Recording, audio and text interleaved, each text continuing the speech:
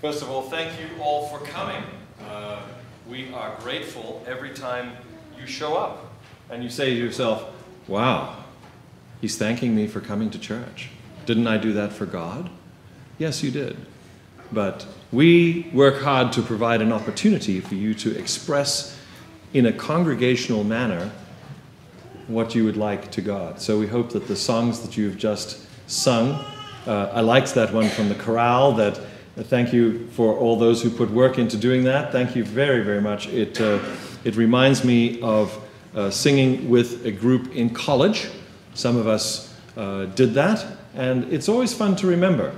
I'm grateful every Sabbath for the music that comes forward from the various groups in this church, and if you are feeling like I am, then I think that coming and being here on a Sabbath morning does what it is intended to do, and that is to encourage you.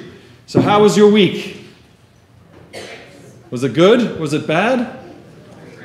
Great? Fantastic. I'm glad to hear that. Those of you who are grumbling saying, it was terrible, I didn't get enough sleep. You're not wanting me to hear that, but I'm wanting you to know that I prayed for you just a moment ago. And that's what we get to do when we come together. We get to pray and we get to thank God for the way that he has led us despite the fact that negative things happened. And those may be negative things from our perspective, but they may actually be the leading of God. We don't know. So when we compare that with Scripture, when we talk with individuals as we come to church, we have the opportunity then to see the hand of God leading in our lives. So we're into a new series that is hopefully going to be something that will entice you into, how shall I say, following God into his vineyard. And we're calling it Missional Living. Now you think, oh my goodness, what is this new word, missional? Well, we dealt with that a little bit last week. I would invite you, if you want the whole enchilada, to go online to our website and you can pick up what we said last week. But I'll just start by saying that we did talk about what the word missional and what the word incarnational means. And I did say that those who speak Spanish have the advantage here, because they order chili con carne. Okay? And it does. It means flesh. And it means enfleshment. And we learned last week that incarnation is simply the methodology, the strategy that God chose to use to communicate with his creatures. Some of you may have been shocked, so I'll shock the rest of you now by saying that I believe that God has done this more than once. How many of you answered the question correctly last week? If Lucifer was a guardian angel, he was a covering cherub at one time in his career, who was on the other side while Lucifer was on this side? There was another angel. There were two angels covering the throne of God at the same time. And at one time, Lucifer was one of those angels. What was the name of the other one? No. You don't get it. You get 0 for that. Michael, the archangel. Who do we find out does battle later on with Lucifer and ends up kicking him out of heaven with a third of the heavenly host? Michael. What else happened to Michael? He was drawn into the counsel of God when the earth was made. So who is Michael? I want you to know that the Seventh-day Adventist Church teaches that Michael the Archangel is the same as Jesus the Christ. So do you see why I am saying that I believe, based on this understanding that we teach but maybe have not connected before, God has a way of communicating with his creatures. The Creator wants to communicate with his creatures, and his methodology, his strategy, is to do it through incarnation, enfleshment. So for the angels, we know that he was an angel. his name was Michael. Now, we heard about the huge hurricane that came recently. I am named Michael. Okay, this is a popular name, it seems. Although I think the hurricane agency just names things in alphabetical order, which means that we're at M in the hurricane season. And they decided to use the name Michael this time. I wish they hadn't, but, because he did a lot of damage. And there's still going to be, there will be a lot of people in this country of ours who will never, ever have the same life because of that event. I did have the privilege of serving in the cleanup from the Waveland incident, when Waveland was literally taken off the map of Mississippi. Houses were left with just their foundations. And this is the kind of damage that we see on the coast again this time. And it's crazy. We will bounce back, but we will not bounce back the same. So that's just free information for you. But I just wanted you to know that God has a habit. He has a strategy. He has a way in which he does his communicating with his creatures, and he does so with incarnation. And he does so with a purpose, and that purpose is the mission that he has. So that is why we're calling this next few weeks that we're together, we're calling this a missional life, or missional living, a guide to incarnational living.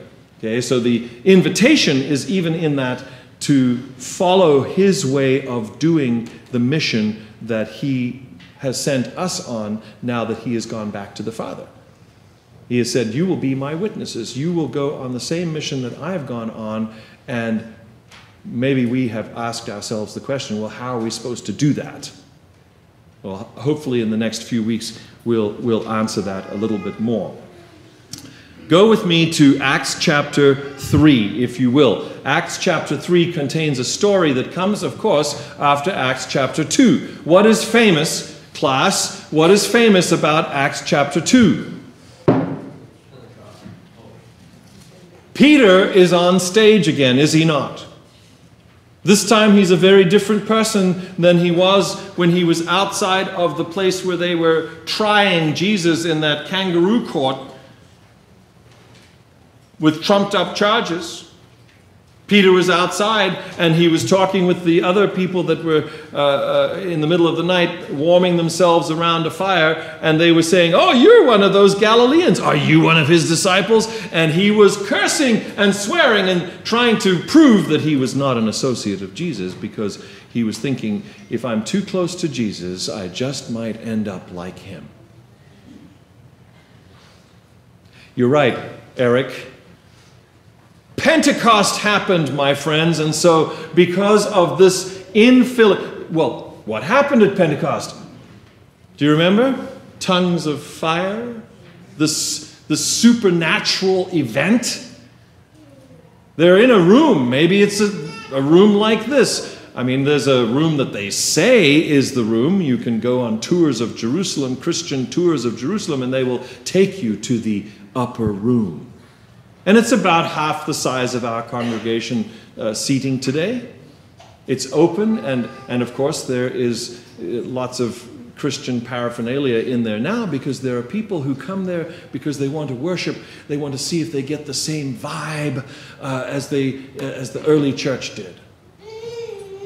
Well, I told you that I was really glad you were here today, because I am hoping that by obeying the message of Christ, by gathering ourselves together as he told his disciples to do as he was lifting off from earth, as he was leaving, he says, go to Jerusalem and wait for the Holy Spirit.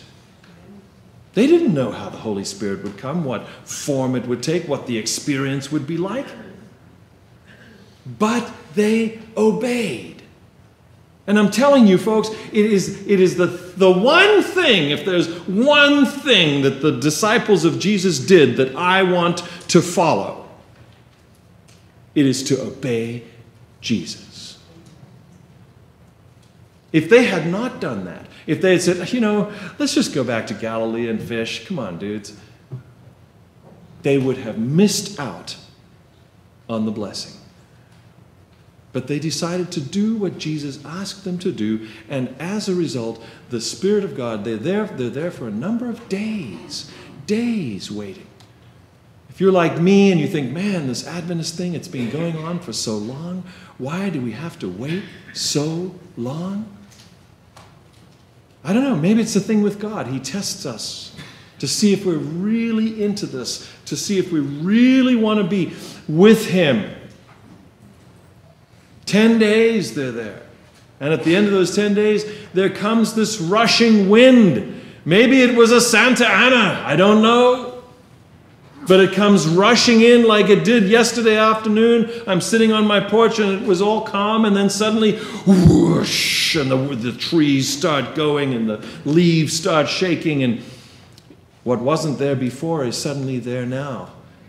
And the Bible says that there was tongues of fire that fell on their heads. And I'm only telling you this part of the story. I hadn't really intended to, but I'm telling you this part of the story because you need to know that when you read Acts chapter 3, it's because what happened in Acts chapter 2 happened.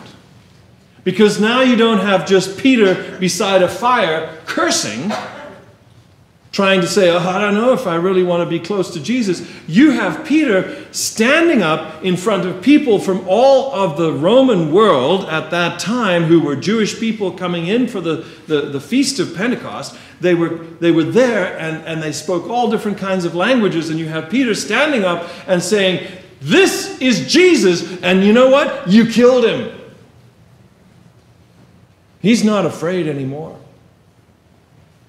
The Holy Spirit has gotten a hold of this fisherman who is rough and tough and still, wants to be, a real man.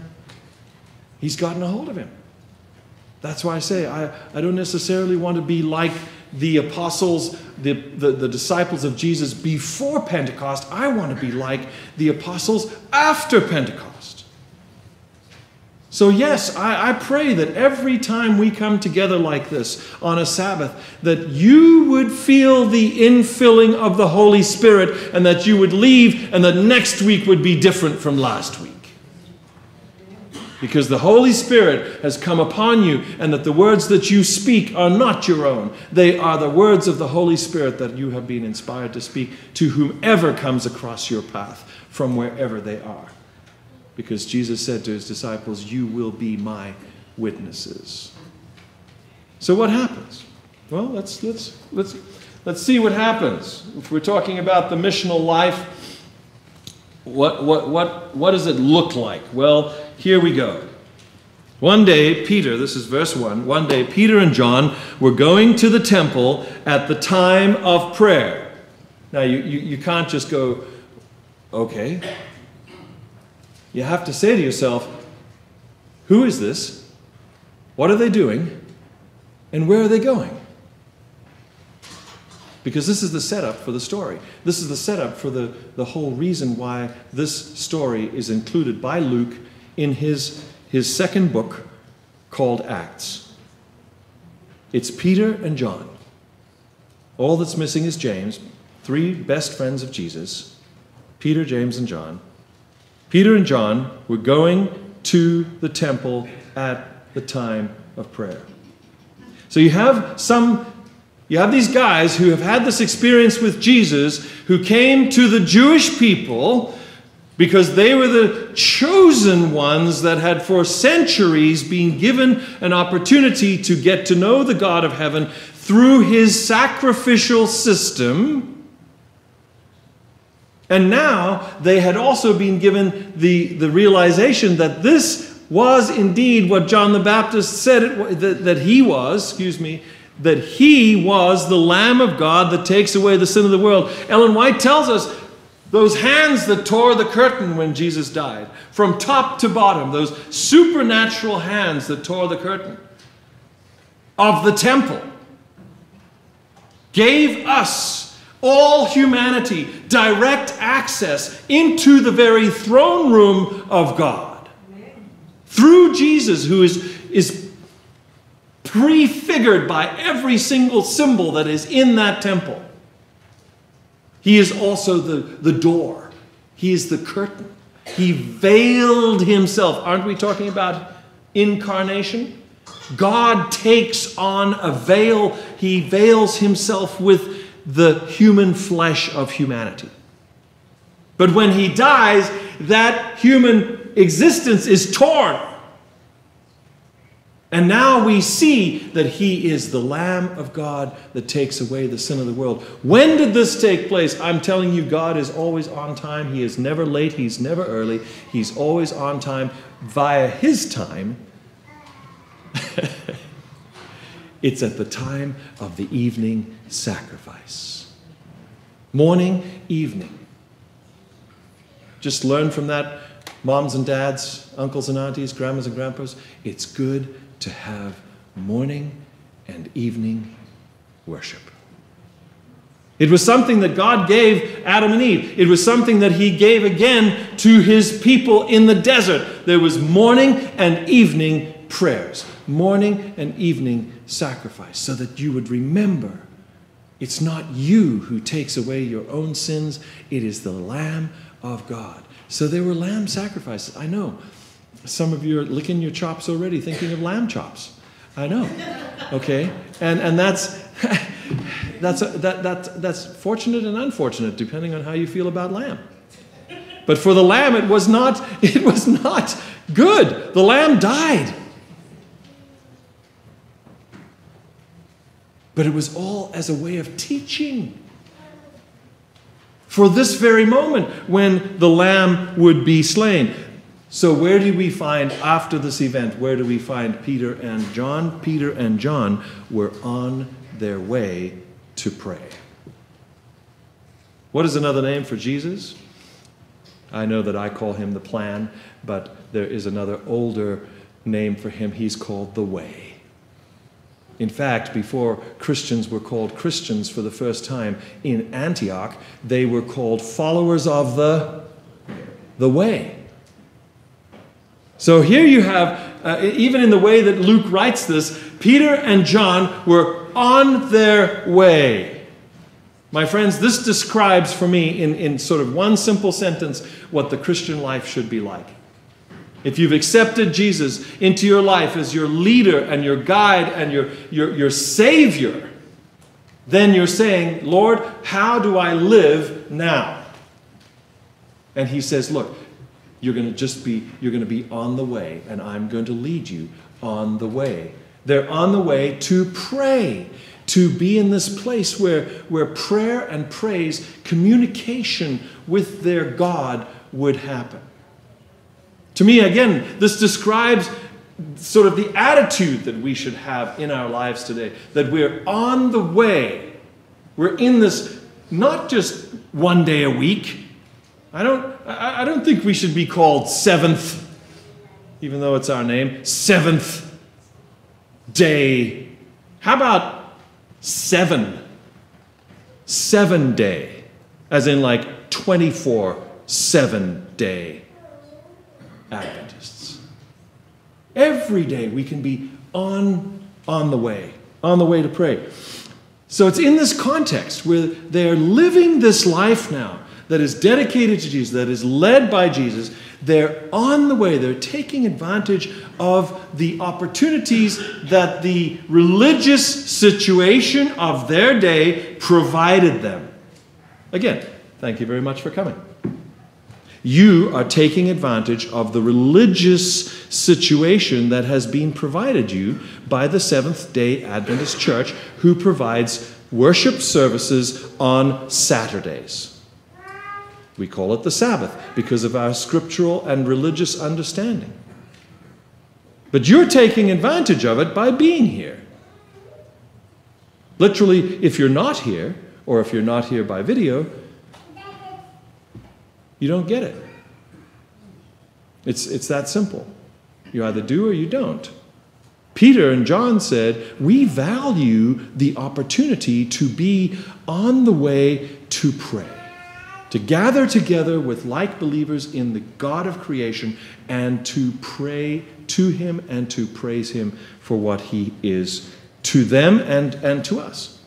So it's in that context. That's why I say let's realize that this is not just a quick sentence of telling us what Peter and John were doing, but it's more about who they were, what they had decided, and what they had become as a result of the infilling of the Holy Spirit, which is, I believe, I'm praying, everything that we would like as well. They meet a beggar. Now, a man crippled from birth.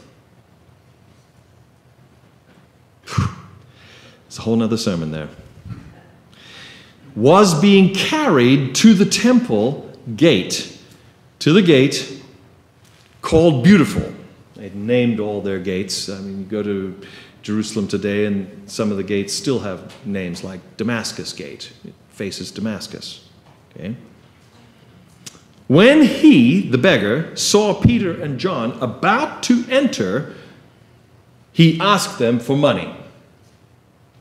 Peter looked straight at him, as did John. Then Peter said, "Look at us." So the man, because obviously he wasn't looking at them. He was like,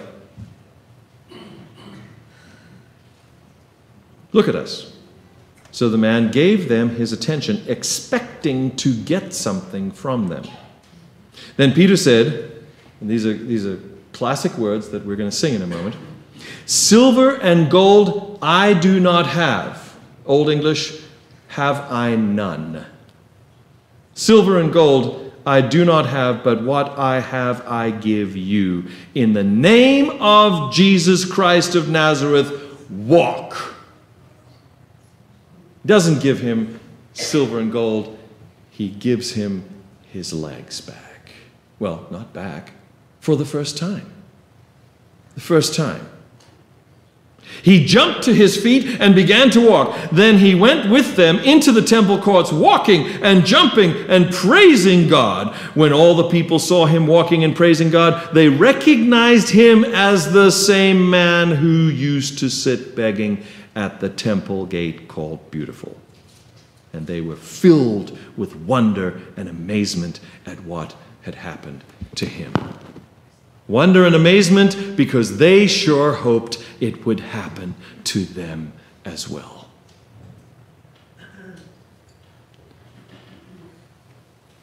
The song goes like this. Peter and John went to pray.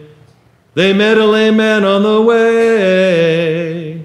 He held out his palms and he asked for some alms. That's the old word. And this is what Peter did say. Sing it with me if you know. Silver and gold have I none, but such as I have give I thee. In the name of Jesus Christ of Nazareth, rise up and walk.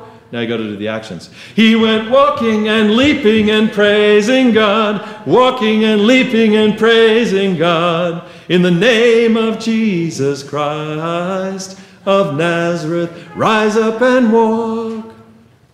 Now, we sing that song at camp. That's why I know it so well. We sing it in Sabbath school. We teach your children this song. I hope they teach you. Because it's fun, because it's amazing. And this is what happened on that particular day as Peter and John were walking into the temple.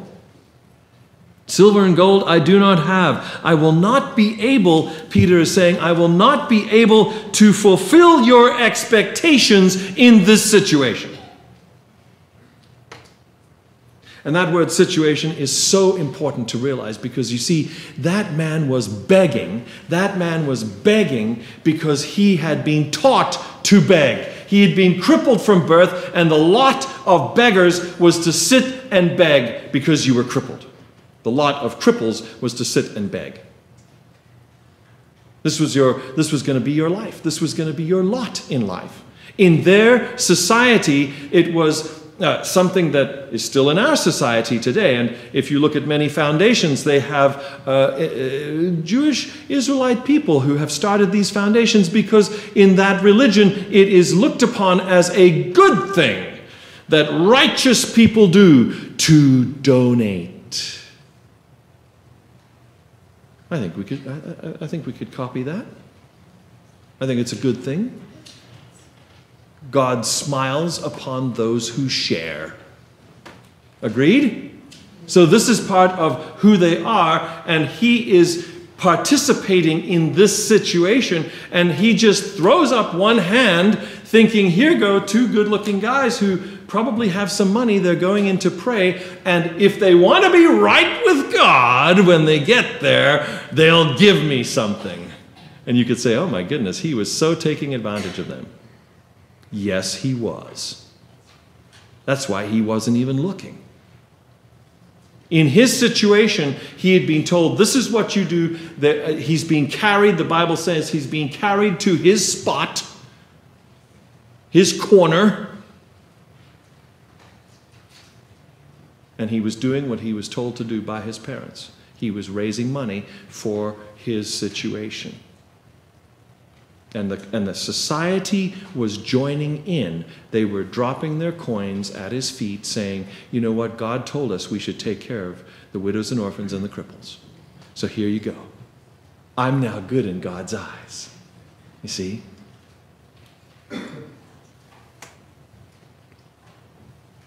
I'm not going to give you what you want, Peter says. I'm going to give you what I have.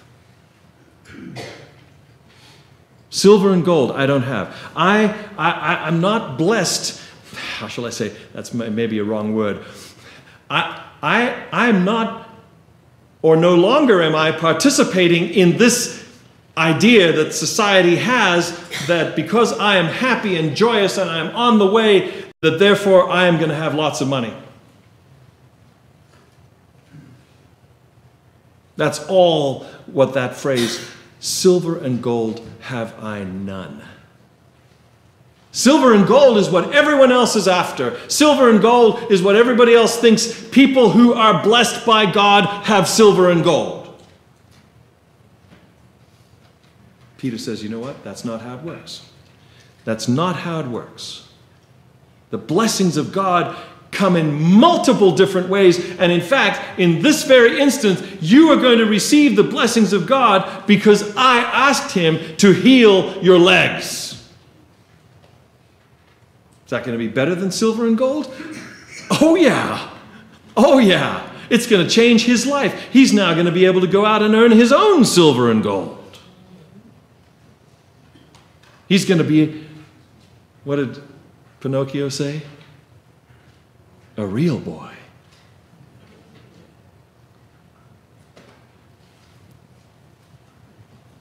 Not going to be able to fulfill your expectations, but I'm going to give you what I have. My friends, this presupposes that Peter and John have something to give. I don't know about you, but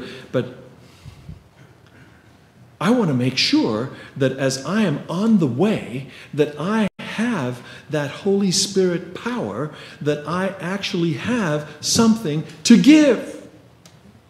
That's not silver and gold. That's the power of God. I mean, when we bless the offering every Sabbath, do you know why we're blessing it? We're giving it to God and we're saying, God, use your power with these gifts that we have to do whatever you want them to do. Guess what? We need to be praying the same prayer about us. Like the little kid who didn't have any offering one day, and the offering plate came past on the pews like they used to pass it along, and the kid jumped into the offering plate. Silver and gold have I none, but such as I am, I give. And Jesus says, I'll take that. And I'll heal this beggar. Maybe this week the words that you're going to say are going to be words from heaven that will heal someone else's heart. You ever thought about that? It's not silver and gold. It might be what you say to your coworker this week. I don't know. Maybe you're their boss and you have to fire them. Maybe how you fire them matters. So that when they come away, they feel somehow that it's okay that they got fired. Because you love them so much. I don't know what it's going to be. But he says, I cannot fulfill your expectations in this situation. I am going to give you what I have. And what I have comes from outside of this situation. Because you see, Jesus came from outside and he incarnated into our situation. And that is what Peter had and what he was willing to give away. And so he said, in the name of Jesus of Nazareth, he identifies the leader. He identifies the power source. And he says, in the name of Jesus Christ of Nazareth, rise up and walk. So the question really today that we're asking in this journey that we're taking of missional living is, what's your gospel? You know, the phrase comes on the ad, what's in your wallet? Well, I want to ask you this morning, what's your gospel? What's your good news? This is the text that has been read so expertly for us and also came in our children's story today. Turn back to Luke chapter 4 real quick. Luke chapter 4. Jesus has come to his boyhood home.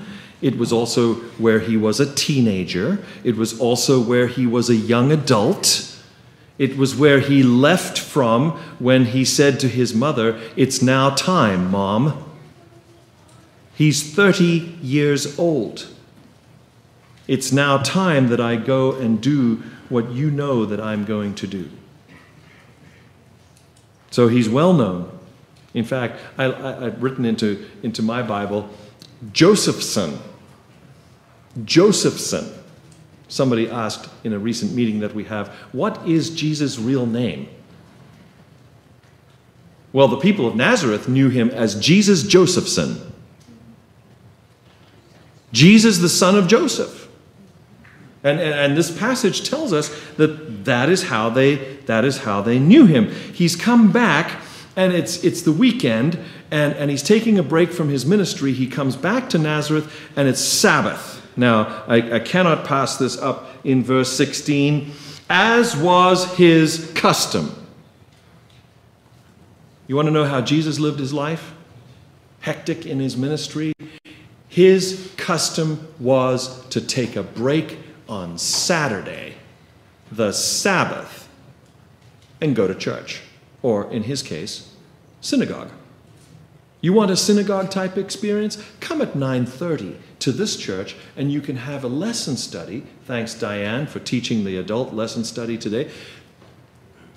Thanks to all the teachers who taught your kids today. That's what we call Sabbath school. It's very similar to the synagogue-like environment that Jesus would have had opportunity to go to. And so he goes to his synagogue, and he is given a real privilege. The privilege is that you get to not only hold the scroll, which is sacred writ, he gets to unroll it and read it. Still to this day, there are festivals about the Torah. I happen to be in one in the big synagogue, the great synagogue of Jerusalem. Simchat Torah. This is when they take down the scrolls and they have the privilege, those that are privileged to actually hold the scrolls, and they gently dance around the synagogue. This is not one of those days, but it's still a privilege. Jesus is given that privilege to read the Scripture and to choose which Scripture to read. This is all very special. I want you to know from a Jewish perspective. Sorry, I get into my Jewish mother mode, but this is very special.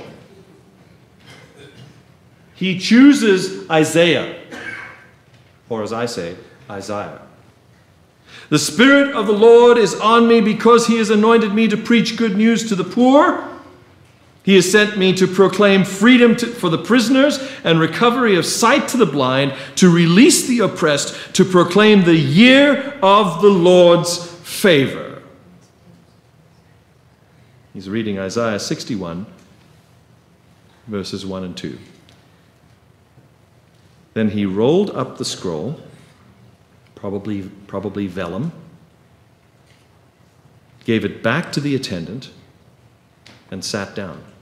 And as the story was told to you this morning, the eyes of everyone in the synagogue were fastened on him.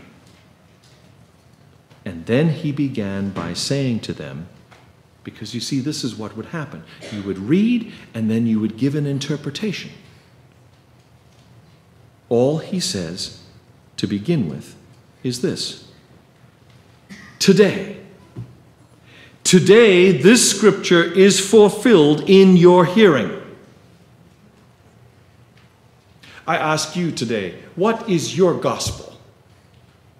What is your good news that you're going to leave here today and say, God has told me that I need to tell someone else this good news? That's your homework. We're going to have homework in these next few weeks.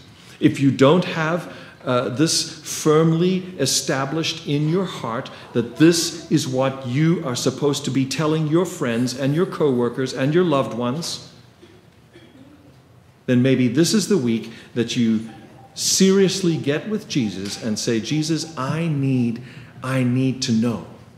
What do you want me to be saying to my world? You're my leader. You died for me. You saved me. I owe you my life. And therefore, I am asking you, please tell me what I am supposed to say and what I'm supposed to do. Please.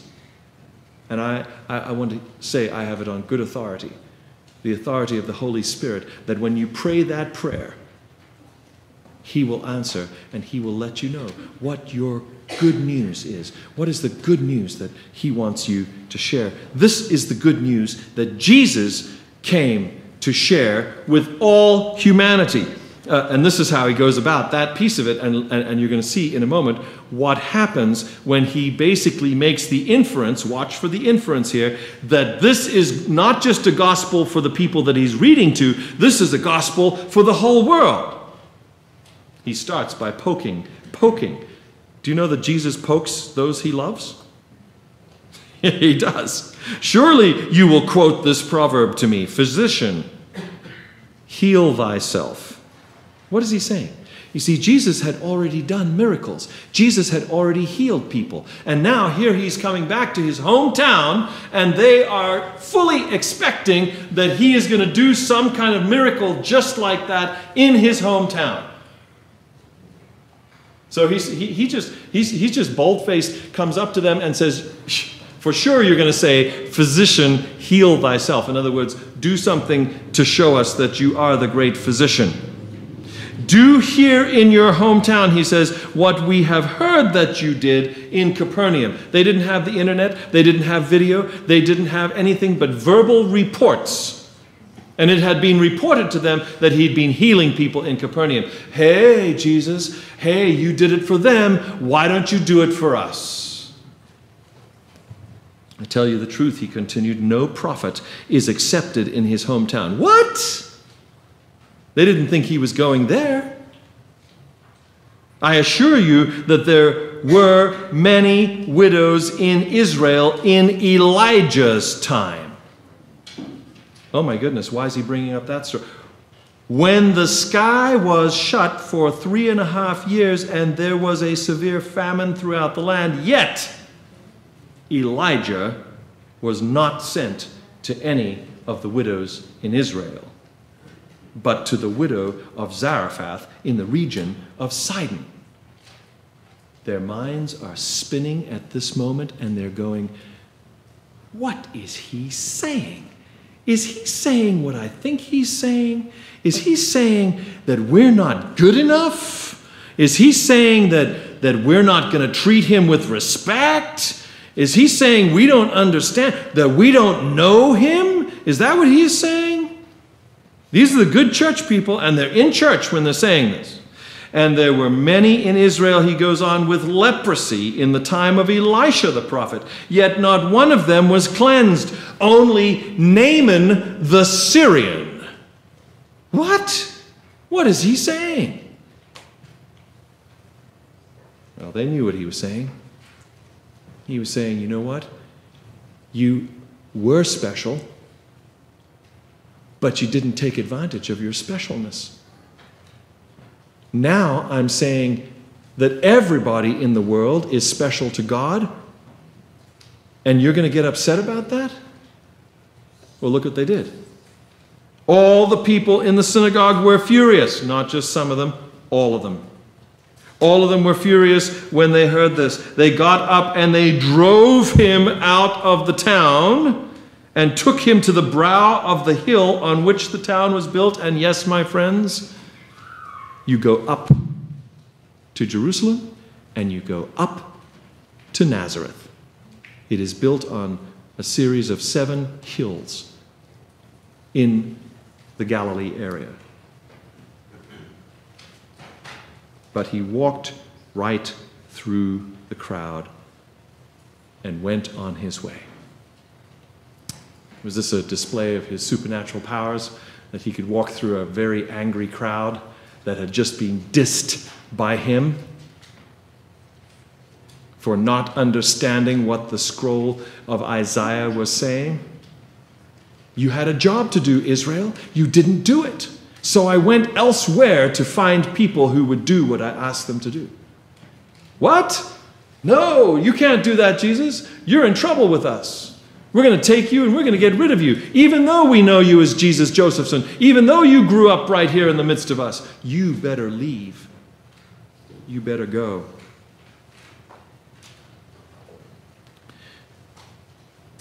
I have news. If you intend to invite the Holy Spirit into your life, if you intend to walk along the way, if you intend to share the gospel that God puts in your heart, the good news of salvation, it may not always be well received, and maybe especially by those who are closest to you, who have some other idea of who you are. Maybe you're going to have to convince them, I'm a different person now because Jesus is in control of my life.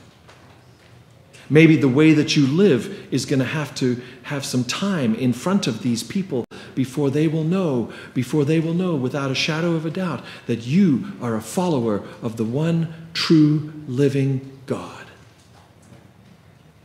It's going to take some time, maybe. But you're going to have to give that message again and again. You're going to have to give it consistently.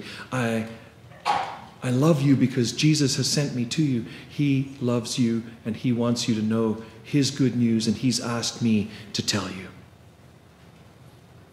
Your homework, if you so choose, is now twofold. One is look for opportunities to go across whatever fences exist in your life. Add to that part B, I want you to look this week for what God is doing in the world today. And I didn't say what the Adventist church is doing, although I believe the Adventist church is helping God. I want you to pray this week, maybe something you've never prayed before. Please, God, open my eyes so that I can see what you're doing in Santa Clarita, California, or wherever you are this week. Understand that God is interested in working with anybody. Even me. Even you. And if that is true, then He may be using a lot of people in Santa Clarita to do His work. Are we taking notice? When we ask the question, how shall we live, we need to be aware of how our God is working in Santa Clarita, so that we can know how to get involved. And that's kind of part C of the situation. Not only ask God what mission, what gospel He would like you to do, but also let's look for where He has already tasked individuals and or situations to be doing His will. And if you have the time, I'm inviting you to take the time. Go check it out. Go join. I personally got excited when I came to this church and I saw that we were involved with Family Promise. Family Promise is a nonprofit organization that houses homeless children in Santa Clarita. I said to myself, you know what? The gospel of Jesus says we should be interested in people who are homeless. That's my belief. So when I came to this congregation, I thought, wow, this is cool. This congregation is involved with an organization in the here and now that is interested in helping to find homes for homeless children and their families. And so it has been that we have become, deeply involved more with Family Promise. But I'm going to guess that every single one of you sitting in this pew knows of something that is going on, maybe not even religious, in this town right now, that you could say, you know what, whoever started that is listening to Jesus. Do you think that the services that this town provides for us are there because somebody thought that they would be just a good idea? Or do you think that this town provides police, provides fire, provides EMTs, provides a hospital, do you think that was because somebody thought it was just a good idea, or because somebody knew that God wanted us to take care of each other? See? So where you can look into your surroundings and see God at work, that's your homework this week. Next week I may ask a few of you to share to see whether or not you did your homework. So I don't know if that's going to keep you from coming back. I hope it doesn't. But I think that Sabbath should be a time when we celebrate what God is doing in our own lives personally, and also what He is doing in our community. If you believe that, say amen. Amen. All right. So, okay, I know that, people don't like to come where there are teachers. So I'll be quiet now. But you have your homework. Yeah? And I'll see you again next week, and we'll praise God for what He has opened our eyes to in this very community that He is doing. Because that is what the people of Nazareth didn't do. They had God Himself in their midst, and they wouldn't believe it. I don't want to be that way. I don't want to be that kind of people, to have God in our midst and to not believe that what He is up to is real. I want to see it, and I want to celebrate it, and I want to say, thank you, Jesus. Amen.